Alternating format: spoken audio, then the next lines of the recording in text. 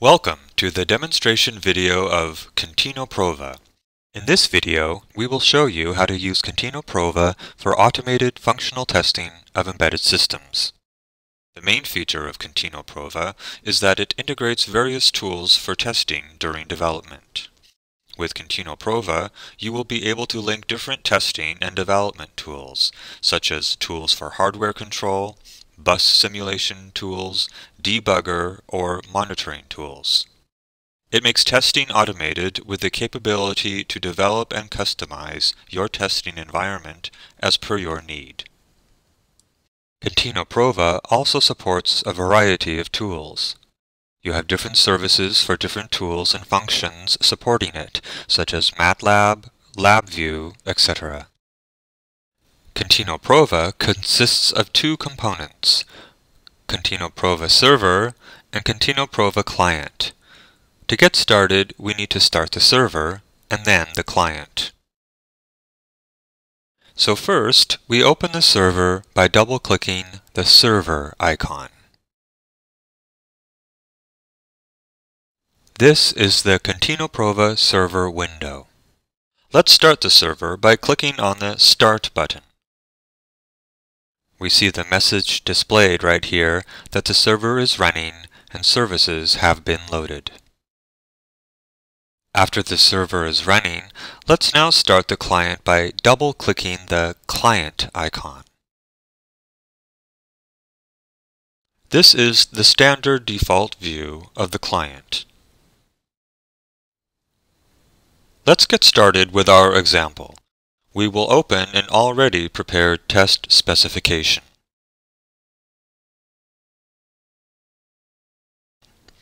On the left, we have a test case explorer. This has a tree-like structure starting from the test specification, which is the head of our tree. Then it has test groups and test sequences, which contain test steps to perform individual events, which comprise the roots of the tree. If we select a test element, the top right window will show detailed information. In the output window, all actions are logged.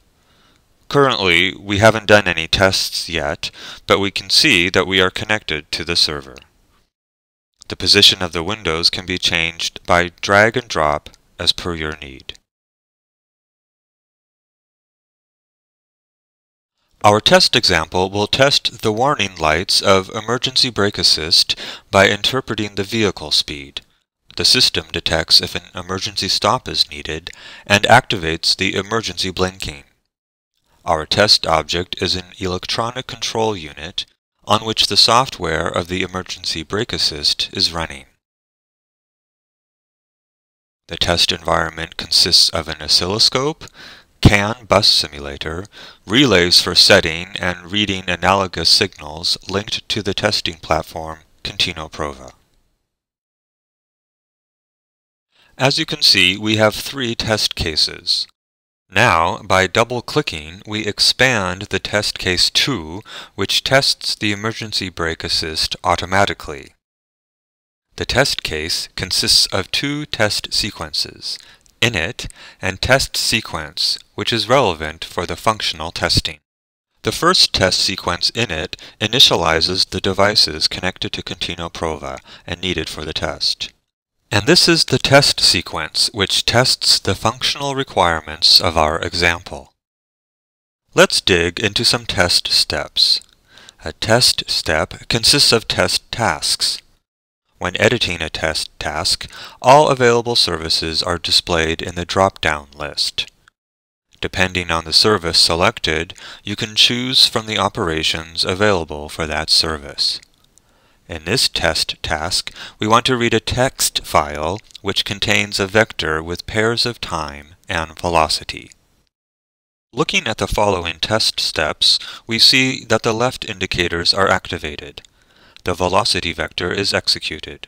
In the test, we want to verify that the emergency blinking was activated correctly by measuring the blinking frequency and comparing the value to the expected value of 5 kHz.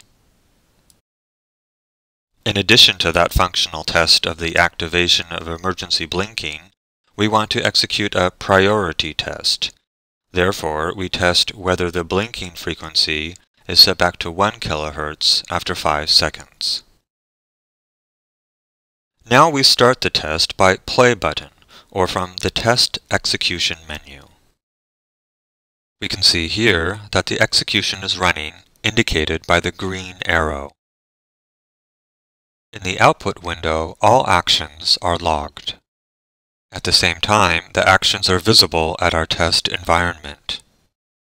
Here you can see that we are currently proving whether the emergency blinking was activated by measuring the blinking frequency of the right indicator. To see if the indicators are set back to the normal left blinking mode, the left indicator is measured. The test is completely executed and finished. Test results are summarized in the test report. This can be opened from the Tools Show Report menu.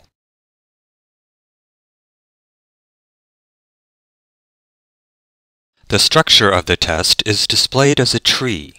Use the tree to navigate through the report and to see the test result. Thank you for your interest in ContinoProva. For more information, or if you have any questions, please don't hesitate to contact us.